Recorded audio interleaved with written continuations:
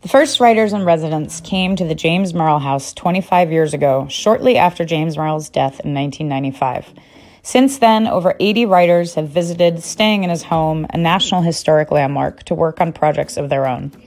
Thanks to Merrill's generosity, the house now belongs to the Stonington Village Improvement Association and is an ongoing inspiration for writers and poets from around the world.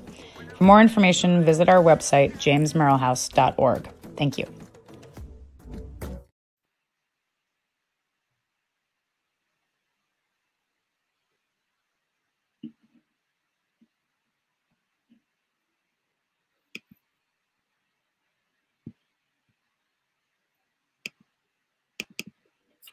Hi, this is Willard Spiegelman. I'm speaking to you today from 107 Water Street. It's a pleasure to introduce our latest Merrill House Fellow, Walt Hunter, who is at the tail end of his month, a gloriously autumnal September of mists and mellow fruitfulness here in Stonington, who will talk to us about his work in the Merrill House on his new book on the American House poem from 1945 to 2015. I can think of no better place to consider this subject than the very apartment from which we are speaking to you this afternoon.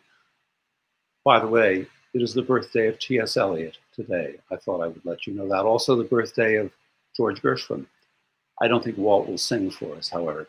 But I can think of no scholar, critic, poet, translator, journalist, young man of letters as well suited for such a vast undertaking as his new book as Walt Hunter. A brief biography. He grew up in Philadelphia.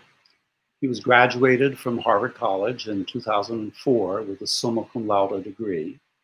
He studied there with Peter Sachs and Jory Graham, who were familiar to Stonington audiences, and who spirited Walt away with them to Normandy following graduation to work with them in France.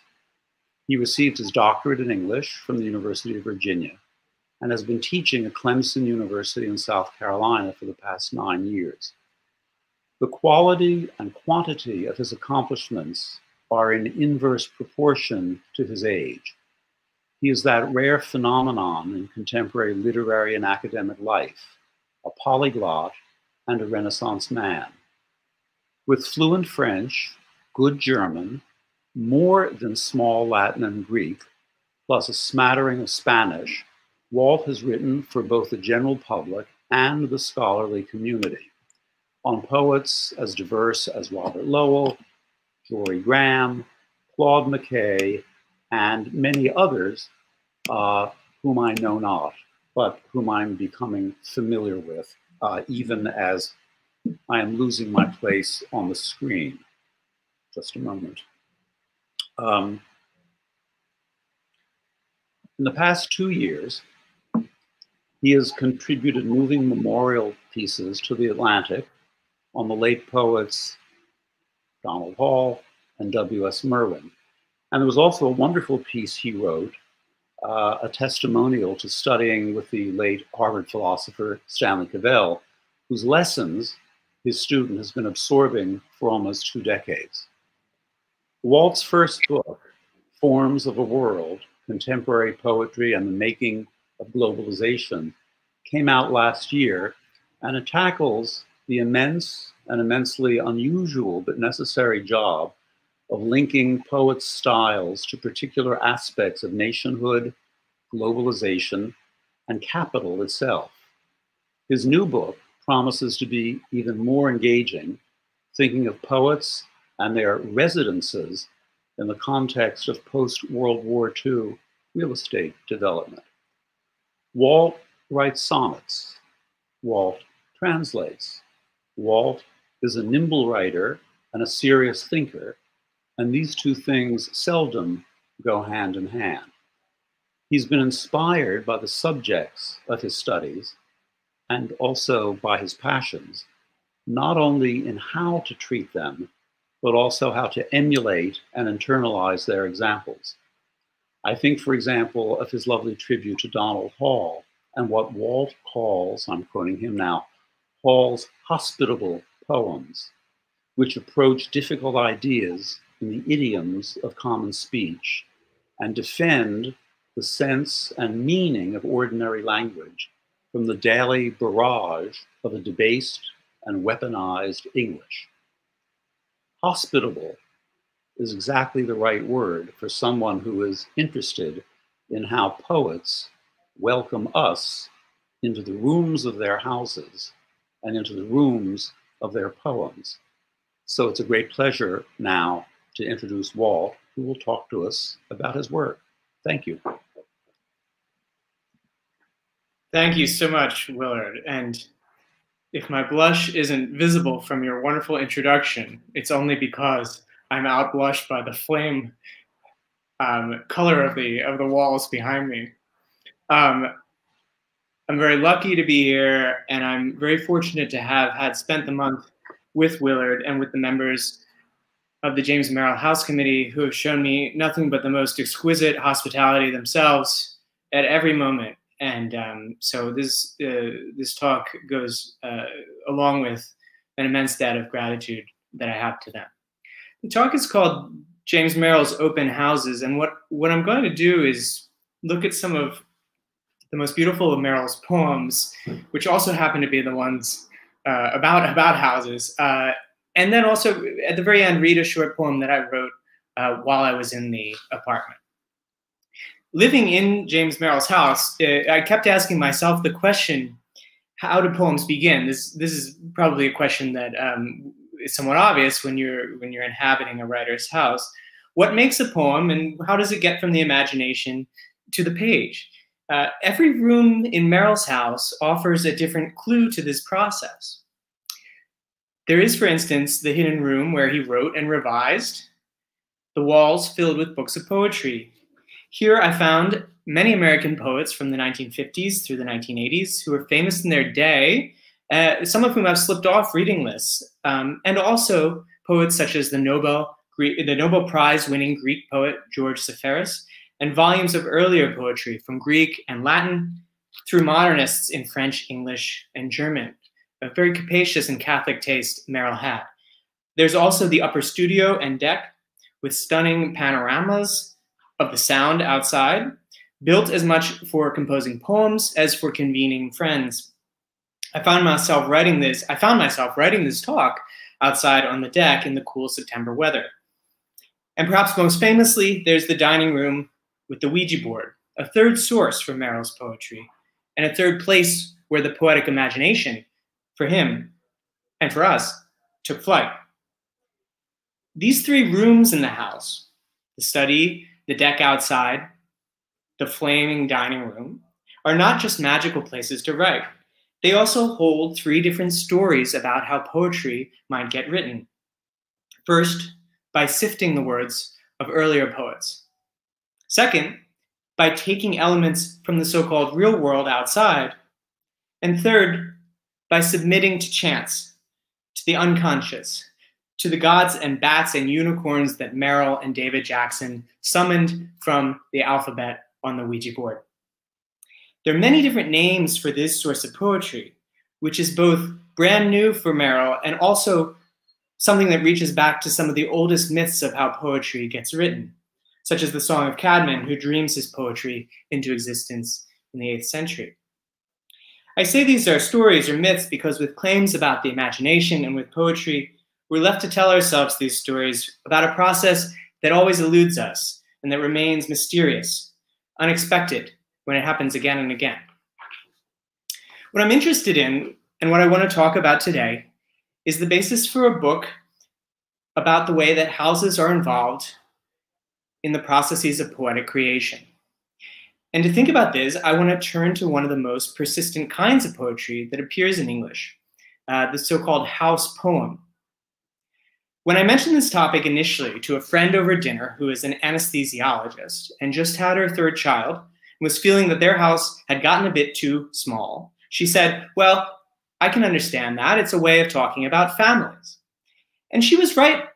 House poems from the British country houses in the 17th century to the apartments and suburban houses in the late 20th, to the foreclosed houses and the houses of the evicted in the early 21st after the financial crisis, do talk about families, sometimes in a critical way. And we'll get to that, particularly with James Merrill's hospitable houses. But in the most general sense, we might look and we might begin with the love poem, which is a good place to look when you're looking for a house in poetry. Sometimes the reason why we turn to read a poem instead of a play or a novel is because we want to remind ourselves that the smallest scale of things matters, that the things we say to each other matter, the objects we see, and the moments we feel. Novels and poetry are, of course, made out of the same types of words. But one way they differ is that poetry, at least the shorter kind, is an appeal to our love and our need for intimacy. And the intimacy of poetry flourishes in a domestic interior, like in John Donne's The Sun Rising, which begins, "Busy old fool, unruly sun, why dost thou thus, through windows and through curtains, call on us?" Or we might turn to Adrienne Rich's 21 Love Poems, one of my favorite poems from several centuries later, which swaps the alarm for the sun. "I wake up in your bed. I know I have been dreaming. Much earlier, the alarm broke us from each other. You've been at your desk for hours." So these are two poems of interiors, where the single poem stands in or becomes the entire world, for the lovers momentarily, and for the readers of the poem. There are also versions of the dawn poem, the Aubade. Here is Donne again, and we have a little slide here, right? Okay, and this is from his poem, The Good Morrow, the middle stanza. "And now, good morrow to our waking souls, which watch not one another out of fear, for love all love of other sights controls, and makes one little room, and everywhere." Donne knew exactly what he was doing here with this set of rhyming lines, which we call a stanza, after the Italian for room. He uses the constraint of the rhyme to great effect. He rearranges the word order in the syntax so that love, all love, places the subject of the sentence right next to the direct object. It's a neat trick.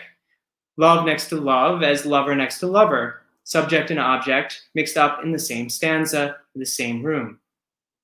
In Donne, there's also the fiction that this room is in the house is the whole world. Nothing else is, he says, he writes in a moment of wishful thinking. Already Donne has moved us from the dramatic scene of a love poem to something more essentially structural. The idea that a poem might not only describe a house, but actually be like a house. Rooms connected by passageways, as stanzas are connected to each other by elements of rhyme, rhythm, and repetition. Objects collected and organized together in a way that invites you in.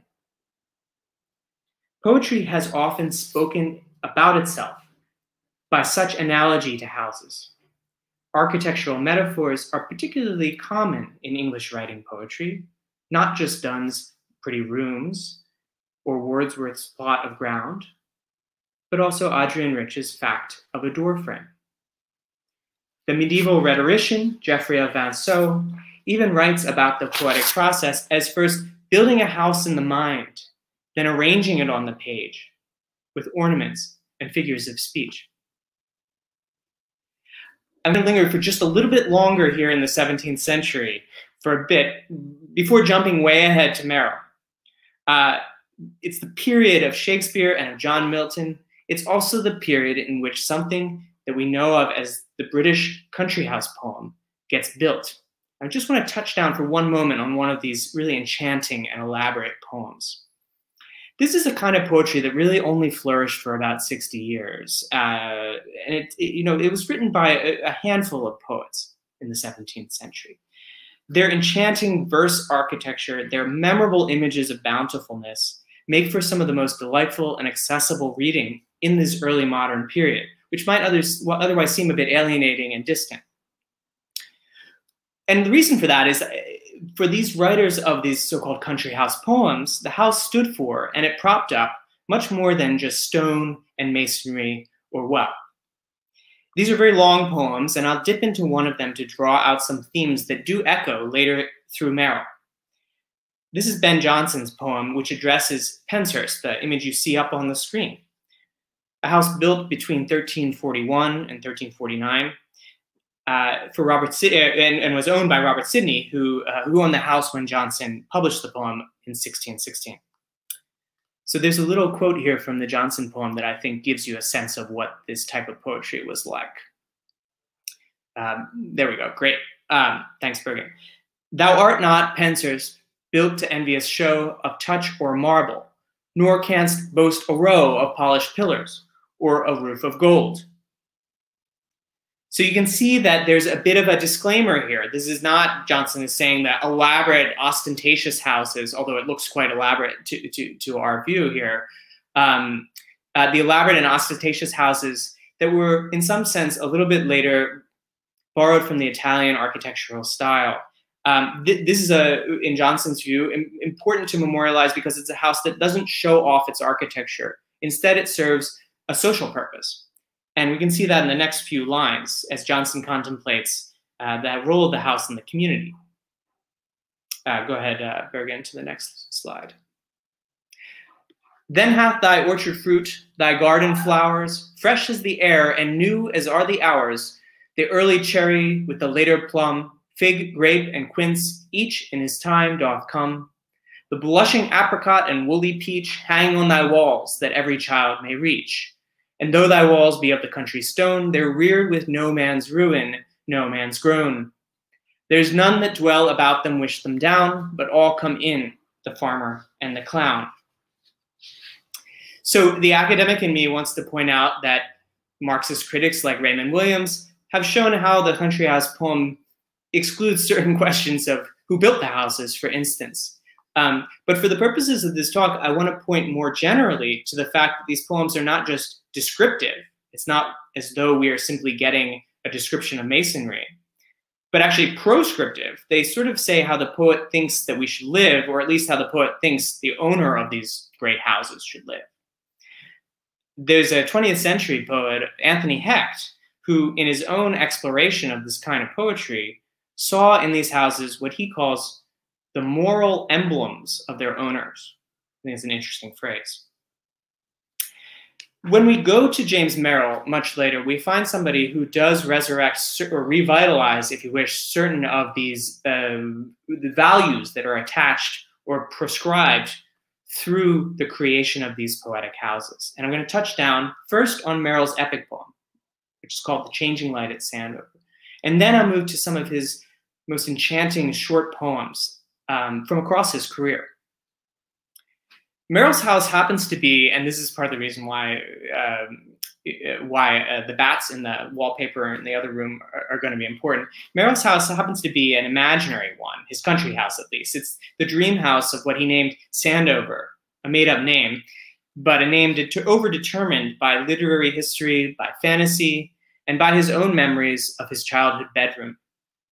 That house is conjured within the actual walls of two of his very real houses, in Stonington and in Athens, houses that might be seen as, in a way, the moral emblems of their caretakers as well. The houses that do appear directly in Merrill's poems, most notably this house, 107 Water Street, and also his house in Athens, Greece, are not necessarily architectural marvels, although there's plenty to marvel at in them. Merrill's houses, at least the ones of his adult life, are fitted to the life that he wished to live in them, and to the poems that he wrote in them. Although the orchard in Southampton, his childhood home, looms very largely over Merrill's psyche, the vast majority of his poetic houses are distinguished more by their eclecticism than by their grandeur. You can get a glimpse of that behind me here. They're more remarkable for what they let in than for who they keep out. As Langdon Hammer writes in his biography of Merrill, it was natural for Merrill to think of his poems as a kind of house because his house was a kind of poem. By the time that James Merrill and David Jackson moved into this house at 107 Water Street, They had already begun their Ouija board sessions that would be bookmarked narratively by changes to this house where they lived. And in the second section of the Book of Ephraim, a long poem that was included in the book that Merrill called, after Dante, but with a little bit of a wry twist, Divine Comedies, 107 Water Street takes the place as the setting. What you need to know really only is that this book is organized into 26 chapters, one for each letter of the alphabet. And so here's section B, and I'll just read a couple parts from it. Backdrop: the dining room at Stonington. Walls of ready-mixed matte flame, a witty shade, now watermelon, now sunburn. Overhead, a turn-of-the-century dome, expressing white tin wreaths and fleur-de-lis in palpable relief to candlelight. Time is marked in the poem by the house, its renovations in particular, and the place that Merrill and Jackson take up in the community. 1955 this would have been. Second summer of our tenancy. Another year we'd buy the old eyesore, half of whose top story we now rented. Build above that a glass room off a wooden star deck, put a fireplace in. Make friends. Now, strangers to the village, did we even have a telephone? Who needed one? We had each other for communication, and all the rest. The stage was set for Ephraim. Charmingly, the next book that he wrote, the Mirabelle, Books of Number, begins about 20 years later with the Age of the Wrong Wallpaper, which, buckling and peeling into hallucinatory shapes, briefly drives the two out of the house and out of their minds. The most memorable for some who have stayed here detail of the Merrill apartment is visible right to my left shoulder, and that is the blue bat wallpaper. That was made a little bit later, after the section I read, and it's modeled after the bats on a rug that David Jackson brought back from Boston. There are these friendly satanic bats in the story of the poem that seem to model themselves in turn on the wallpaper. And the point here is that the house provides inspiration for the poem. The poem prompts renovations of the house, such as the repainting of the flame walls most recently done. In the final section of The Changing Light at Sandover, which I want to briefly show you a piece of, Merrill's friends and poetic influences convene. There's W.H. Auden and T.S. Eliot, but also his dead friends Hans and Mimi. The cosmic epic takes on the intimate feel, as Hammer writes, of a family album. In the final scene, Merrill compares the imaginary Sandover to the great manorial houses of the past, the ones that I briefly alluded to. Great room, I know you. Somewhere on earth I've met you in disguise, scouted your dark English woods and blood-red hangings, and glared down the bison head above a hearth of stony heraldry. How many years before your restoration brought to light this foreign, youthful grace? But echoing the poets of those great houses, he turns against that monumental style, in other words, the ostentatiousness for its own sake. And he says, for affection's poorest objects, set in perfect light by happenstance. Whoops, please go to the next slide, Bergen. For affection's poorest object, set in perfect light by happenstance, grows irreplaceable. And whether in time a room or a romance fails us or redeems us, will have followed as an extension of our feel for, call them, immaterials. Here, at least, is a grand house to compete with the country house poems, but it's also, in its way, an occupation and a transfer of title.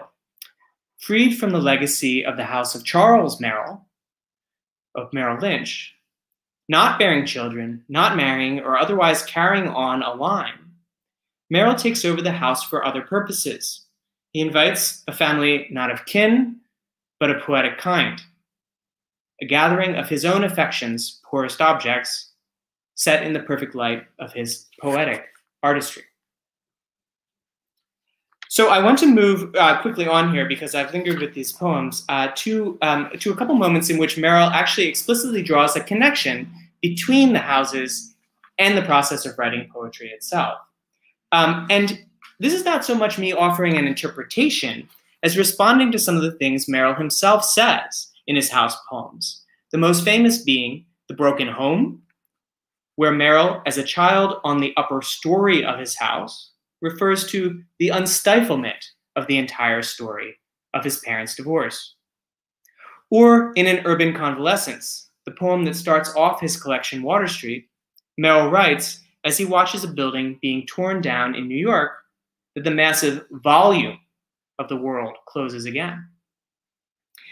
So these are puns, and Merrill, who's so fond of wordplay, volume means both capacity and, of course, a written collection, and story, which means both the upper level and a narrative, help him show the connection his poems make between writing about a house and writing about his life.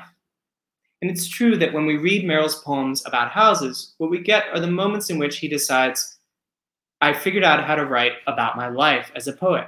His earlier poems, while beautiful, did not refer explicitly to, say, events or people in his life. Unsurprisingly, we can also look at, before going to the next poem, at a passage from some of Merrill's prose, in which he compares moving through a poem to moving through a house. I'll just look very briefly at a sentence here. Bergen, if you could put up the longest passage, the next slide, actually. Fantastic, thank you. So, interior spaces, he writes, the shape and correlation of rooms in a house have always appealed to me. Trying for a blank mind, I catch myself instead revisiting a childhood bedroom on Long Island. If you go down a few sentences, you'll see this fondness for given arrangements might explain how instinctively I took to quatrains, those are 4-line stanzas, to octaves and sestets, those are the parts of the sonnet, when I began to write poems. The house we can see in Merrill has been such an enduring theme for poetry and an enduring metaphor for poetic creation because it suggests two somewhat contradictory things at once. The first is that writing a poem means coming to terms with and inhabiting the given arrangements that exist before you sit down to write. Those are the books in his study, for instance. The second is that poems can play an active role when moving between one of those rooms and another one stanza and the next, in bringing things together that have been sundered and broken or torn apart in the life lived. So there's both a sense of being subject to the existing order of things and being able to renovate it. And that's one way of thinking about how poems interact with history, with poetic history in general. I'm going to turn to an early poem that takes place in one of Merrill's houses now. And this is a poem that may be unfamiliar even to fans of Merrill. It's a beautiful poem called Three Chores, and it's from his 1959 collection, The Country of 1,000 Years of Peace. Of daily soil laving, fabric of all and sundry, with no time for believing, loving might work the wonder. Who among clouded linen has scattered bluing then, well over wrist in grieving, dismissed all but the doing, may see to clotheslines later, a week of swans depending, from wooden beaks take flight, flapping at dawn from waters, jewel of the first water, and every dismal matter's absorption in its cleansing, bring the new day to light. This poem, which has been stuck in my head for 20 years, takes a quotidian household event, laundry, and transforms it into 4-line stanzas with rhymes and echoes of sound. In doing so, Merrill activates and brings together, again, that thing that he thinks poetry might be able to do, all the rich and diverse history of the English language.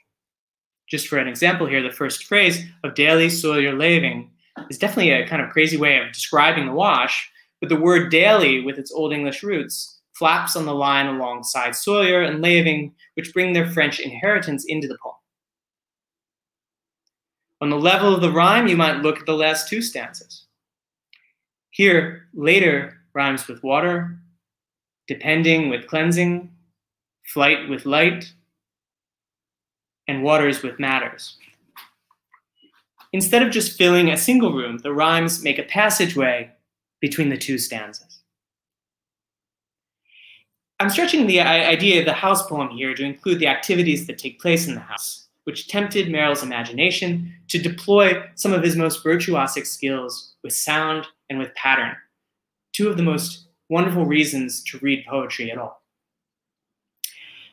But let's look at a poem that is a kind of, let's see, greatest hit of Merrill that really does take place in a house and thinks about the relation between the interior and the exterior of the house.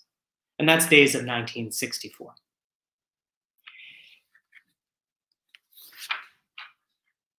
Begins with a description of Merrill's house in Athens. Houses, an embassy, the hospital. Our neighborhood sun cured, if trembling, still in pools of the night's rain. Across the street that led to the center of town, a steep hill kept one company part way, or could be climbed in 20 minutes for some literally breathtaking views framed by umbrella pines of city and sea. Underfoot, cyclamen, autumn crocus grew spangled as with fine sweat among the relics of good times had by all, if not Olympus, and out of earshot, year-round hillside revel. The poem goes on to incorporate a character, Cleo, a real person, their neighbor and house cleaner, who appears in many of Merrill's poems. And it also has a scene of Merrill and his lover in bed. In that scene, Merrill says, "Love makes one generous," reflecting on his relationships. But then two moments of uneasiness occur outside the house. Merrill thinks he spots Cleo walking up the hill as a prostitute or a sex worker. He finds himself in an outdoor market full of hagglers. Was love illusion, he asks in concern. Inside the house, love, laughter, generosity. Outside the house, necessity, commerce, the fear of being taken advantage of, or worse, violence. The poem's own architecture develops the theme. A reader passes through stanzas of 12, 12, and 5 lines, 14, 12, and 5 lines, and a final stanza of 14 lines. And those of you who remember that the sonnet has 14 lines might think it's exerting its hidden presence here, and it could be felt, perhaps, throughout the poem, or at least hinted at, separated by these 5-line stanzas of reflective self-knowledge that mirror each other. One of these is a statement of generosity. The other is a request for generosity, for forgiveness. And I'll read that. Forgive me if you read this, and may carry a Cleo, should someone ever put it into Greek. Forgive me too. I had gone so long without loving, I hardly knew what I was thinking. Finally, we return to the interior of the house, but in the terms that Merrill had used perhaps to describe the outside earlier. Where I hid my face, your touch, quick, merciful, blindfolded me. A god breathed from my lips. If that was illusion, I wanted it to last long, to dwell for its daily pittance with us there, cleaning and watering, sighing with love or pain. I hoped that it would climb when it needed to even the heights of degradation, to the heights even of degradation. As I, for one, seemed those days to be always climbing into a world of wild flowers, feasting, tears, or was I falling, legs buckling, heights, depths, into a pool of each night's rain?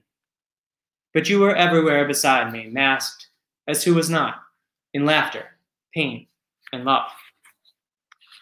The poem almost ends with a prayer that illusion and that self-transformation would continue, that they would last long. And in fact, the phrase "and love" does extend beyond the rhymes of rain and pain. In the poem, at least, love does go on a little longer. So the interior of the house for Merrill is a place of illusion, of transformation, of renewal, of play and creativity. And these are set against, in a way, permanence and stability. The implications are, to borrow a phrase from a poet who admired Merrill, Agha Shahid Ali, that, quote, rooms are never finished. The renovations ongoing, the revisions never ending.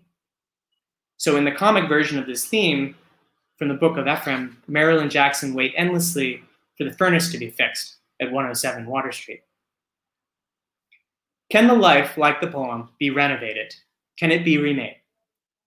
Can the self be transformed? Marcel Proust and his Search for Lost Time, written across a long 7-volume novel, was one of Merrill's most beloved authors and one of his most beloved themes. But hidden here in his house poems is also a strain of Charles Dickens, whose novels Merrill was reading just as he began to write the long narrative poems of his mid-career. The characters in Dickens struggle always to be the heroes of their own stories, as Merrill himself pushed to be more than the son of Charles Merrill, and in the process to reinvent their lives beyond inherited conditions. I don't have time in this talk to explore some of the many other developments the house poem takes on as a metaphor for poetic creation.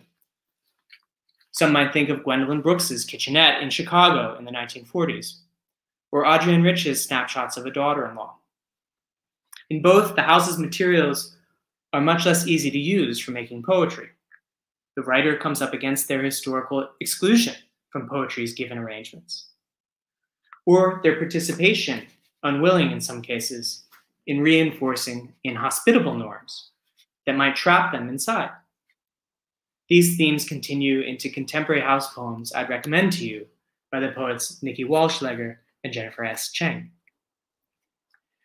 Merrill's poems speak not only with the bittersweet nostalgia of making a house out of the life lived, out of the love spent, 2 lines from An Urban Convalescence, but they also speak with the belief that poetry can do more than recover what has been lost in translation, more than repair the broken home.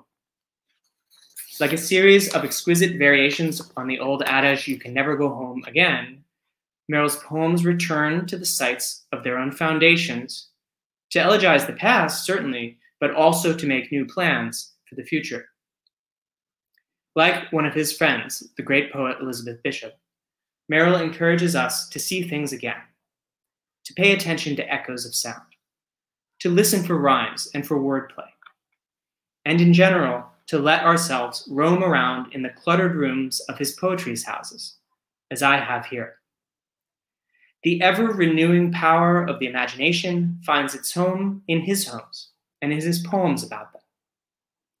There is a moral here at one remove, and it is to avoid the incrustations of the heart that come from prejudice and from settled thinking.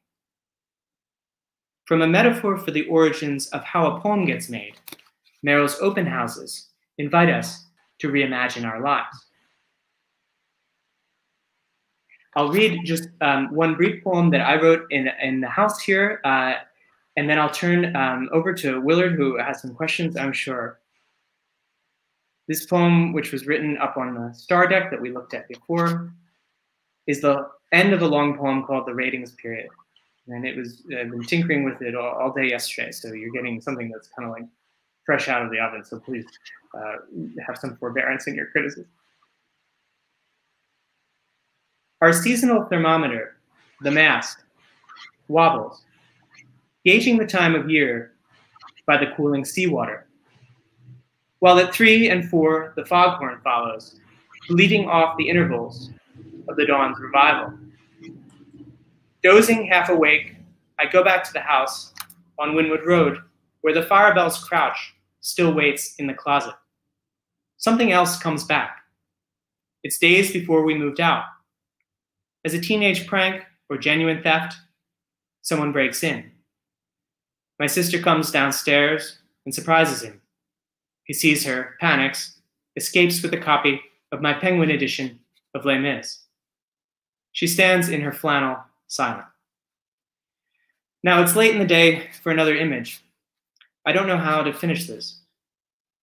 Through the bay window of the lower limbs, the tree we climbed are gone. Through the bay window, the lower limbs of the tree we climbed are gone. Our parents, ready for the worst, emergencies to come, couldn't understand what hurt. The sun comes out to relieve me. Nothing left was taken. And at the back of the house, in a stone well, have fallen into dust and mold. The light is still escaping. Thanks. Walt, that was wonderful, both provocative and silence-inducing with gratitude. I can ask some questions. I hope that the function here, the chat function, will work so that people in the audience can also ask questions. I see someone has sent something already. Let me ask you something. I never saw the house in Athens, but I've seen 107 Water Street, and I saw Merrill's apartment in New York, which was his grandmother's apartment. And I also saw his house in Key West, which he had for the last 10 years of his life. And one thing occurred to me there, and it's relevant to both the man and the work. Merrill had the money, if he had the inclination, to build a house, any kind of house he wanted, but he never did. He always wanted to take an existing structure and to make it his own. 107 Water Street is a little rabbit warren of undistinguished rooms, but he took it and made it personal. The house in Athens, I've been told, is exactly the same kind of thing. There's nothing grand about it at all. And that was also true of the house in Key West. And this says something interesting to me about the man, but also about his way of being a poet. He would take forms that he inherited and work with them to do or make different kinds of arrangements. One question that comes to mind is, not so much about Merrill, but about some of the other poets you think about. Are there poets who actually constructed houses that they then wrote about? And does the construction of a house say anything about the construction of new poetic forms, not ones they inherited or revived or revised, but ones they invented themselves? This is putting a lot on your plate. No, thank you. I think that you've extended the question of given arrangements into really interesting territory. I think immediately of a poem from the end of Adrienne Rich's Snapshots of a Daughter-in-Law called The Roof Walkers. This is the place where I would go, I think, for this question. Here she is actually watching her house or a house next door, it's a little unclear, be constructed. And she thinks, I am like one of these roof walkers, I am constructing a house. Now for her, she's coming to terms with raising 3 children. This is 1963 when she publishes the volume. She's still married, I think.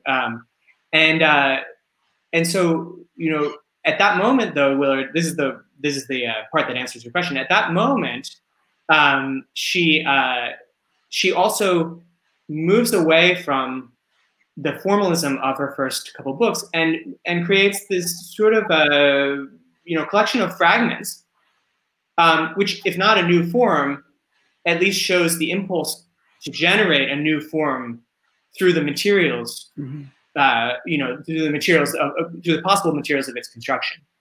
So that might be one place to go. Oh, good, it's come back on the screen. Bridget Trogdon writes, I was a bit thrown by the friendly satanic bats. Who wasn't? Everyone who has read, yes, everyone was thrown by them. Could you elaborate on that a bit? Can you help? Yeah, so Bridget, one of the ways that,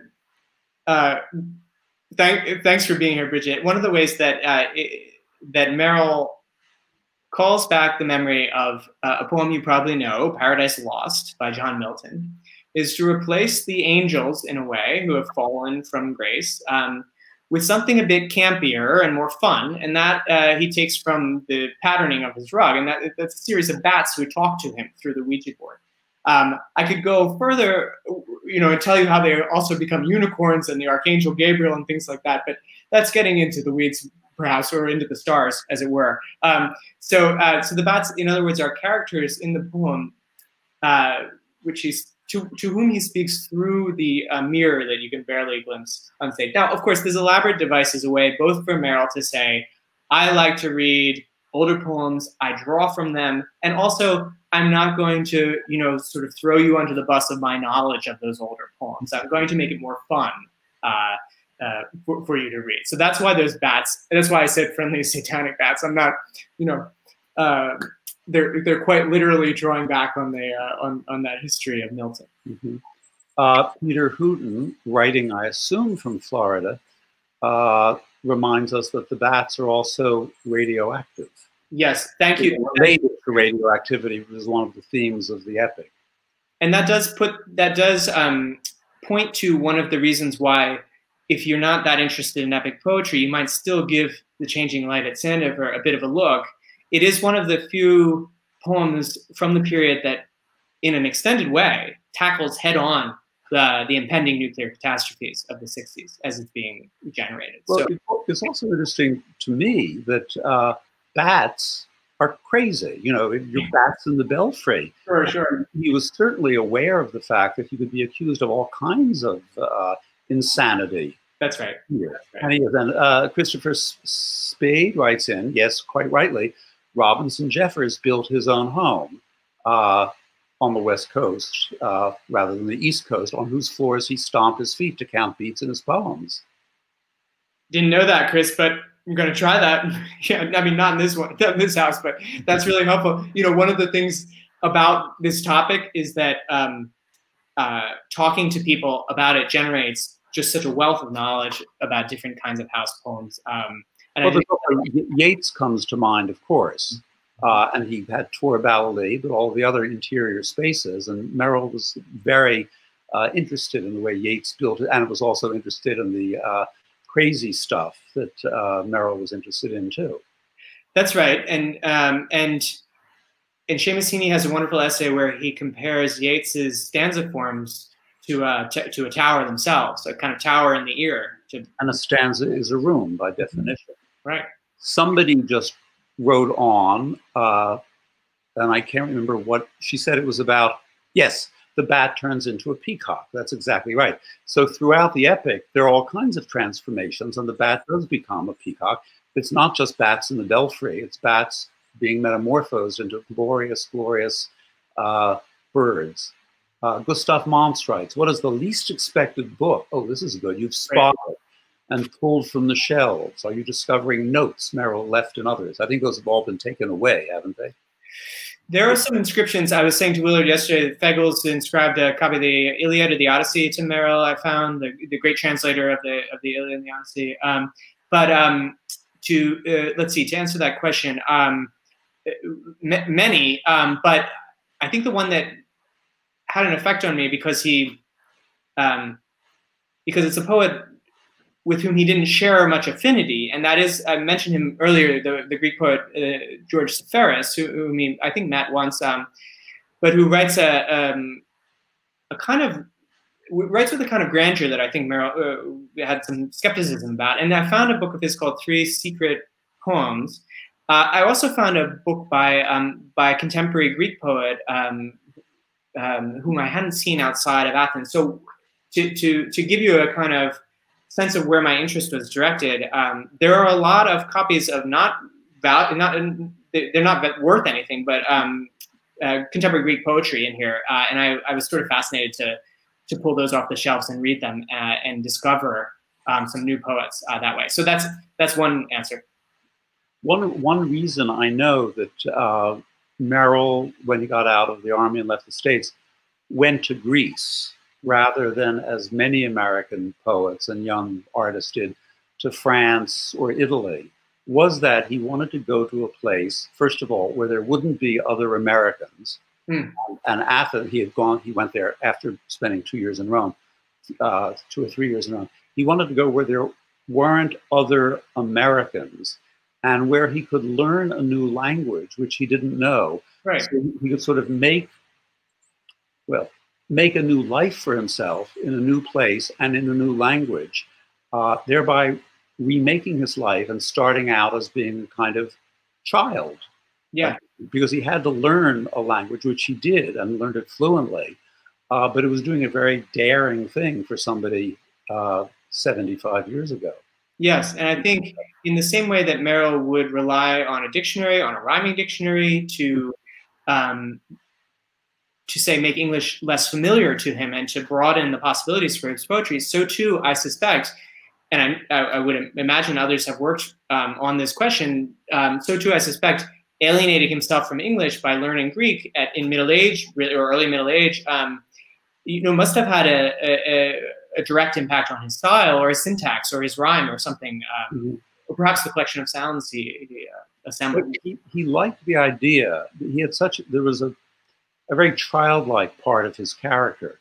And I think he liked the idea of being a young man, being reduced to a kind of, I don't want to say infantile status, but he had to learn a new language, which meant that you have to throw yourself into it with abandon and with carelessness and with unthinkingness and not being able to plot one move after another. You have to be willing to make mistakes in order to make a new home for yourself linguistically in that new language.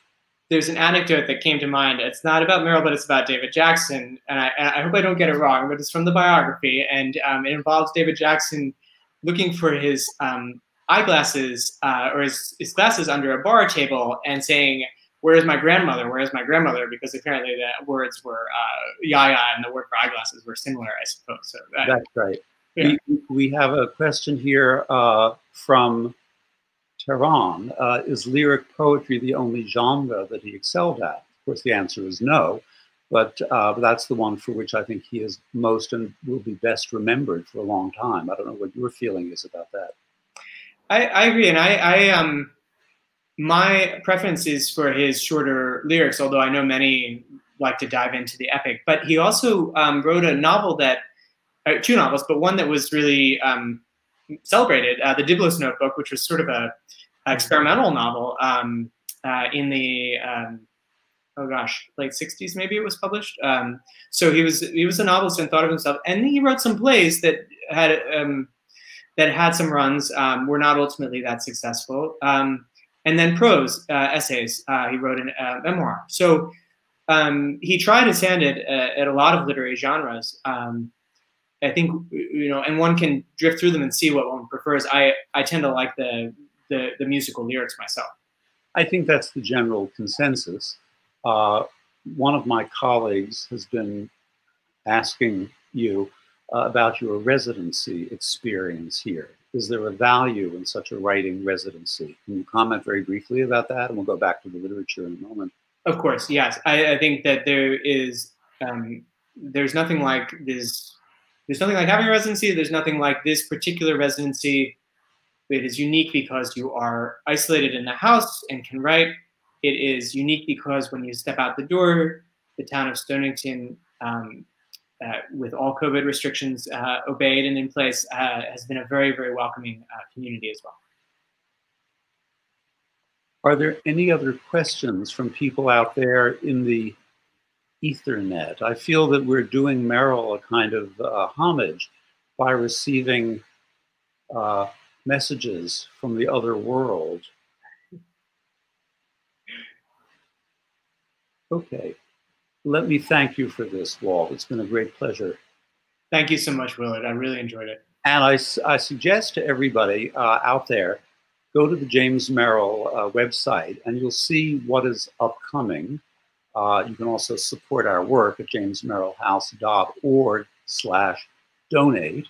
But you can also see who's coming next. I believe our next event is with Carl Phillips in 2 weeks, the great American poet living in St. Louis. So stay tuned, log in, don't drop acid, and don't drop out. But we'll see you next time. Thanks. Bye.